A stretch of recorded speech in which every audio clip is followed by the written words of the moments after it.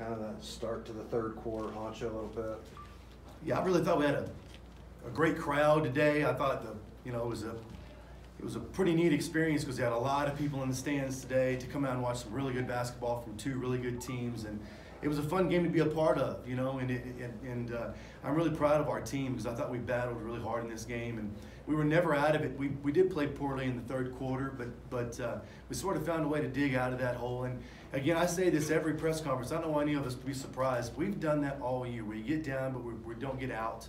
And I've just been really, really impressed with our team. I think one of the things that beat us down the stretch is we were daring one of their players to shoot the ball all night long, and she finally did, and doggone it if she didn't make it. So hats off to her. I think she's as responsible for that win as anything else. So good for her. I think Brooke does a really good job at La Tech.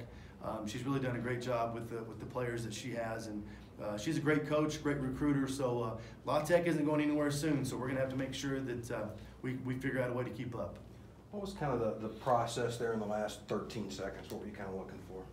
Well, we had a really nice little set play. We were going to run off the inbounds, and she was kind of open off the stagger, and she was, not open enough for her to shoot it.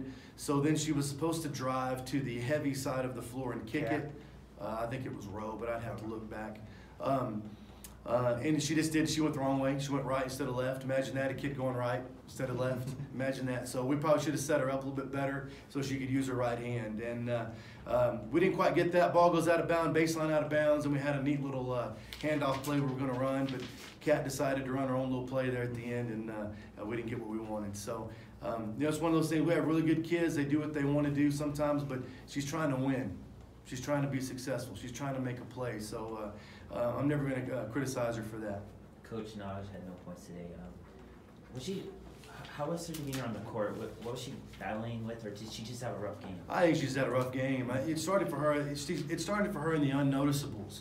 The unnoticeables were for the layman fan who just shows up. She wasn't guarding, and if you don't defend, then we can't have you on the floor.